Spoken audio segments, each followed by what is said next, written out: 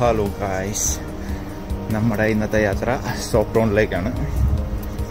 സോപ്രോൺ ഹംഗറിയിലാണ്. അപ്പോൾ നമുക്ക് വണ്ടി ഇപ്പോൾ ഒരു 10 മിനിറ്റിലുണ്ട്.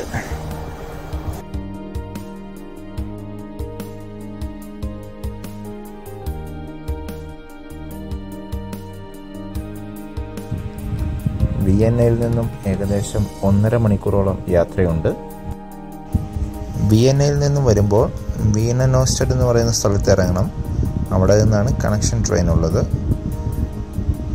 അവിടെ നിന്നും ഏകദേശം 1/2 മണിക്കൂറോളം യാത്രയുണ്ട്. നമുക്ക് ടിക്കറ്റ് എടുക്കാനുള്ള സൗകര്യം ട്രെയിനിനകത്ത് തന്നെയുണ്ട്. ഇവിടെ നിന്ന് വേണമെങ്കിൽ എടുക്കാം, അല്ലെങ്കിൽ പ്ലാറ്റ്ഫോമിൽ നിന്ന് നമുക്ക് എടുക്കാൻ പറ്റും. വീനനോസ്റ്റഡിൽ നിന്ന് ഏകദേശം 7 യൂറോയാണ് സോപ്രോണിലേക്ക്. വളരെ കംഫർട്ടബിൾ ആയിട്ടുള്ള സീറ്റ്സ് ഒക്കെയാണ്. എപ്പോഴും വിൻഡോ സൈഡ് സീറ്റ് തന്നെ ചൂസ് ചെയ്യുക, കാരണം ധാരാളം കാഴ്ചകളുണ്ട് നമുക്ക് പോകുന്ന വഴിക്ക്. നമ്മൾ ഓസ്ട്രിയൻ ഹംഗറി ബോർഡർ ക്രോസ് ചെയ്താണ് പോകുന്നത്. ഓസ്ട്രിയയിൽ ഏറ്റവും കൂടുതൽ യൂസ്ഫുൾ ആയിട്ടുള്ളൊരു ആപ്പാണ് VOR, അതുപോലെ തന്നെ OBB ആപ്പ്. നമുക്ക് ട്രെയിനിനും ബസ്സിനുമൊക്കെ യൂസ് ചെയ്യാൻ പറ്റും. ടൈമിംഗ് അറിയാനും അതുപോലെ തന്നെ ടിക്കറ്റുകൾ ബുക്ക് ചെയ്യാനും ഒക്കെ ആപ്പ് യൂസ് ചെയ്യാവുന്നതാണ്. ഹംഗറി ബോർഡറിനോട് ചേർന്നുള്ള വില്ലേജുകളാണ് ഇപ്പോൾ കാണുന്നത്.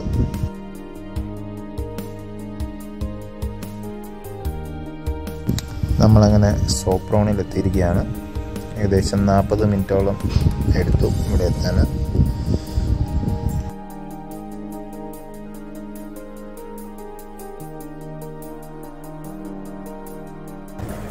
പുറകെ കാണുന്നതാണ് ഹംഗറിയിലെ സോപ്രോൺ റെയിൽവേ സ്റ്റേഷൻ. അപ്പോൾ നമ്മളിന്ന് ചെറിയ ഷോപ്പിങ്ങും ഇവിടെ സിറ്റി സെൻറ്ററിലെ ചെറിയ കറക്കമൊക്കെയാണ് പ്ലാൻ ചെയ്തിരിക്കുന്നത്. റെയിൽവേ സ്റ്റേഷനുള്ളിൽ നിന്ന് തന്നെ നമുക്ക് ഡേ ടിക്കറ്റ് എടുക്കാൻ പറ്റും. നമുക്ക് സിറ്റി ഫുള്ള് കറങ്ങാൻ ഡേ ടിക്കറ്റ് ഉള്ളത് നല്ലതാണ്. ഏകദേശം 700 ഫോറിൻസ് ആണ് അതിൻ്റെ ഒരാൾക്കുള്ള ടിക്കറ്റ്. ഹിസ്റ്റോറിക്കലി ഒരുപാട് ഇമ്പോർട്ടൻ്റ് ആയിട്ടുള്ളൊരു സ്ഥലമാണ് സോപ്രോൺ എന്ന് പറയുന്നത്. വേൾഡ് വാർ 1 ശേഷം ഓസ്ട്രിയയുടെ ഭാഗമായിരുന്നു സോപ്രോൺ. എന്നാൽ 1921 ഒരു റെഫറൻഡം വഴി ഇവിടുത്തെ ആൾക്കാർ ഹംഗറിയുടെ ഭാഗമാകാൻ വേണ്ടിയാണ് കൂടുതൽ സപ്പോർട്ട് ചെയ്തത്. അങ്ങനെ അവർ സോപ്രോൺ ഹംഗറിയുടെ ഭാഗമായി. ഹംഗറിയുടെ ക്യാപിറ്റലായ ബുഡാപെസ്റ്റ് കഴിഞ്ഞാൽ സെക്കൻഡ് റിച്ചസ്റ്റ് ടൗൺ ആണ് സോപ്രോൺ എന്ന് പറയുന്നത്. സോപ്രോൺ gate way to the west എന്നാണ് അറിയപ്പെടുന്നത്. പണ്ടുകാലം മുതലേ സോപ്രോൺ ഒരു ട്രേഡ് റൂട്ടിൻ്റെ ഭാഗമാണ്. അതായത് യൂറോപ്പിനെയും ഹംഗറിയെയും കണക്ട് ചെയ്യുന്നൊരു ലിങ്ക് ആയിട്ടാണ് സോപ്രോൺ കാണുന്നത്. അതുപോലെ തന്നെ ബുഡാപെസ്റ്റിലേക്ക് 220 കിലോമീറ്ററും ഓസ്ട്രിയയുടെ ക്യാപിറ്റലായ വിയന്നയിലേക്ക് 60 കിലോമീറ്ററുമാണുള്ളത്. സിറ്റി സെൻറ്ററിലേക്ക് പോകുന്ന വഴിക്കുള്ളൊരു പാർക്കാണിത്. ഒരു മോണമെൻറ്റും ചെറിയ പൂന്തോട്ടമൊക്കെ കാണാൻ സാധിക്കും. ഇതുപോലെ ധാരാളം മോണുമെൻറ്റ്സ് നമുക്ക് കാണാൻ സാധിക്കും സിറ്റി സെൻറ്ററിന് ചുറ്റും.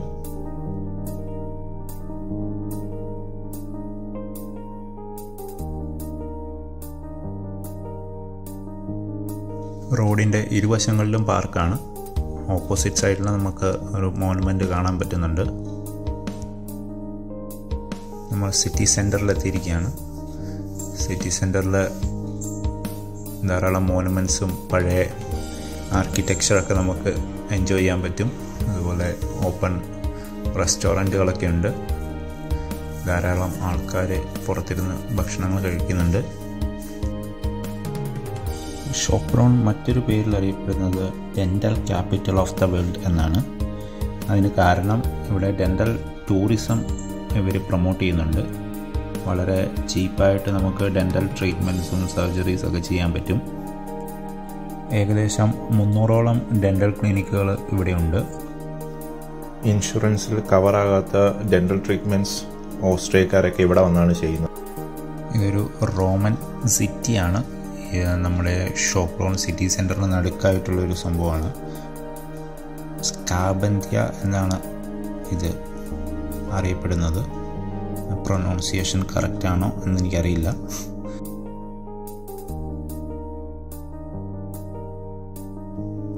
ഹിസ്റ്റോറിക്കലി വളരെ ഇമ്പോർട്ടൻ്റ് ആയിട്ടുള്ളൊരു പ്ലേസാണ്. ഇന്നിവിടെ ഹോളിഡേ ആയതുകൊണ്ട് നമുക്ക് അകത്തേക്ക് കയറാൻ പറ്റുമോ എന്നറിയില്ല. അതുകൊണ്ട് നമുക്ക് ജസ്റ്റ് പുറത്തൂടെ ഒന്ന് കറങ്ങിയിട്ട് വരാം.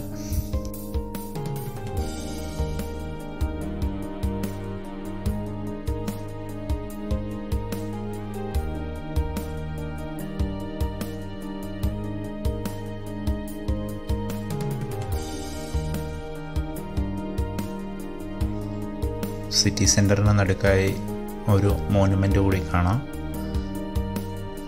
വളരെ നീറ്റ് ആൻഡ് ക്ലീനാണ്. അതുപോലെ ഭയങ്കര ക്രൗഡഡ് ഒന്നുമല്ല. നമുക്ക് റിലാക്സ് ചെയ്യാൻ പറ്റിയൊരു സ്ഥലമാണെന്ന് തോന്നുന്നു. പഴയ ഒരുപാട് ബിൽഡിങ്ങുകളൊക്കെ കാണാം. നമ്മളിനി പോകുന്നത് ഫയർ ടവറിൻ്റെ അങ്ങോട്ടേക്കാണ്. ഏകദേശം 58 മീറ്ററോളം ഹൈറ്റുള്ളൊരു ടവറാണിത്. പണ്ട് കാലങ്ങളിൽ എന്തെങ്കിലും എമർജൻസി ഉണ്ടെങ്കിൽ ജനങ്ങളെ അറിയിക്കാൻ ഒക്കെ യൂസ് ചെയ്തിരുന്നതാണ്. അതായത് ഫയർ ഉണ്ടെങ്കിലോ അല്ലെങ്കിൽ എനിമീസിൻ്റെ അറ്റാക്ക് ഉണ്ടെങ്കിലോ ഒക്കെ അവർ യൂസ് ചെയ്തുകൊണ്ടിരുന്നത് ഫയർ ടവറായിരുന്നു. ഫയർ ടവറിനടുത്ത് തന്നെ ധാരാളം ഗവൺമെൻറ് ബിൽഡിങ്ങുകളൊക്കെ നമുക്ക് കാണാൻ പറ്റും.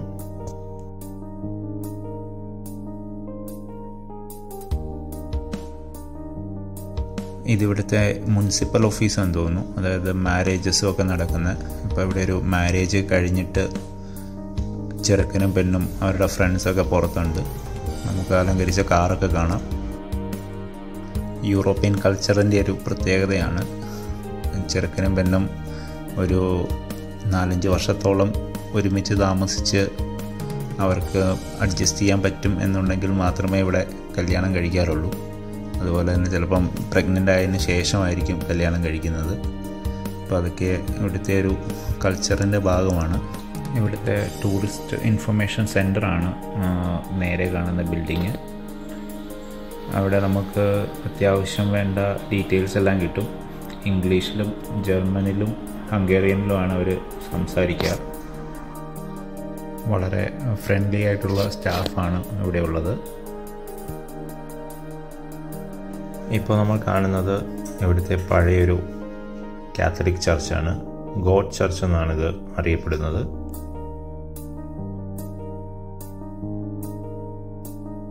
ട്രിനിറ്റി സ്റ്റാച്ചു നമുക്ക് കാണാൻ പറ്റും.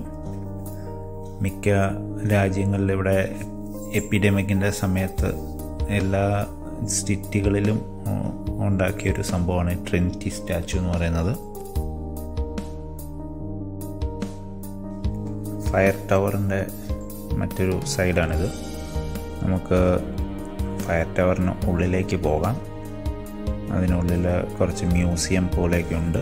അപ്പോൾ നമുക്കതൊക്കെ ഒന്ന് കണ്ടുവരാം. ഫയർ ടവറിനുള്ളിൽ കയറാൻ എൻട്രൻസ് ഫീ ഉണ്ട്. ഏകദേശം 4004 ആണ് അകത്ത് കയറാനുള്ള ഫീസ്. പക്ഷേ ഇന്ത്യയിൽ നിന്നാണെന്ന് പറഞ്ഞപ്പോൾ അവർ ഫ്രീ ആയിട്ട് കയറിക്കോളാൻ പറഞ്ഞു. റിസപ്ഷനിലുള്ള അദ്ദേഹം ഇന്ത്യയിൽ പല പ്രാവശ്യം വന്നിട്ടുണ്ട്. അപ്പം വളരെ ഹാപ്പി ആയിട്ടാണ് അദ്ദേഹം ഫ്രീ ആയിട്ട് കയറിക്കോളാൻ പറഞ്ഞത്.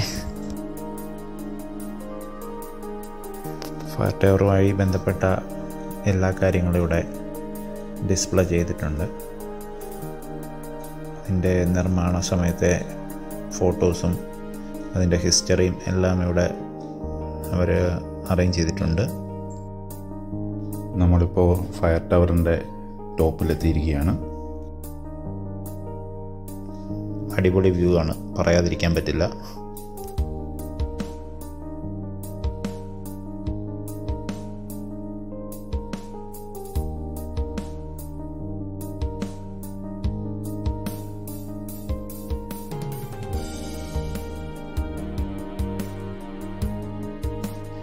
ഏറ്റവും താഴേക്ക് വന്നു കഴിഞ്ഞാൽ നമുക്കൊരു മ്യൂസിയം കാണാൻ പറ്റും.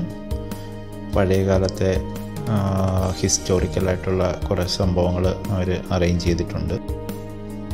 14th സെഞ്ച്വറിയിലെ ചർച്ചിൻ്റെ ചില ഭാഗങ്ങളും കല്ലുകളും ഒക്കെയാണ് അറേഞ്ച് ചെയ്തിരിക്കുന്നത്. ഇത് റിസപ്ഷൻ്റെ ഭാഗമാണ്.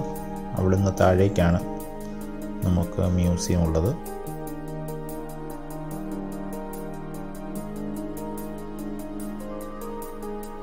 ഹിസ്റ്റോറിക്കലായിട്ടുള്ള കാര്യങ്ങളെല്ലാം അവർ ഡിസ്ക്രിപ്ഷൻ എഴുതി വെച്ചിട്ടുണ്ട്. ഫയർ ടവറിലെ കാഴ്ചകളൊക്കെ കണ്ട് ക്ഷീണിച്ചിരിക്കുകയാണ്. അപ്പോൾ ഒരു സാൻഡ്വിച്ചും ഒരു ക്യാപ്പച്ചീനോയൊക്കെ കുടിക്കാമെന്ന് വെച്ചു. സാൻഡ്വിച്ച് തീരെ പറ്റുന്നുണ്ടായിരുന്നില്ല. വീറ്റ് ബ്രെഡായിരുന്നു, ഭയങ്കര കട്ടിയാണ്. നമ്മൾ കുറച്ച് ബുദ്ധിമുട്ടി. ഷോപ്രോണിൽ സൈറ്റ് സീയിങ്ങിന് ഉപയോഗിക്കുന്നൊരു വണ്ടിയാണത്. നമുക്ക് സിറ്റി ഫുള്ള് കറങ്ങാൻ അതിൽ പറ്റും. നമുക്ക് അവരുടെ സൈറ്റിൽ പോയാൽ നമുക്ക് ടിക്കറ്റൊക്കെ എടുത്ത് യാത്ര ചെയ്യാം.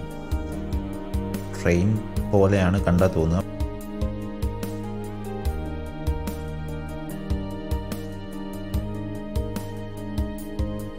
ഇവിടെ മറ്റൊരു ചർച്ചാണ് കാണുന്നത്. ഇവിടെ കൂടുതലും കാത്തലിക്സാണ് കൂടുതലായിട്ടുള്ളത്.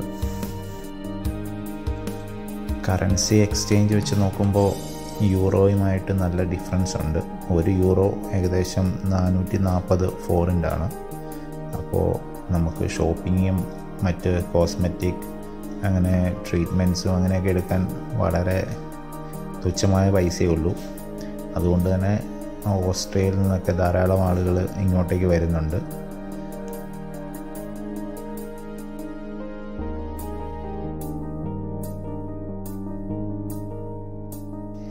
സെക്നെയിൽ സ്ക്വയർ എന്ന് പറയുന്ന സ്ഥലമാണിത്. പഴയൊരു രാജാവിൻ്റെയൊക്കെ ഒരു മോനുമെൻ്റൊക്കെ കാണാം. നമ്മളിനി കുറച്ച് ഷോപ്പിങ്ങിന് വേണ്ടി പോവാണ്.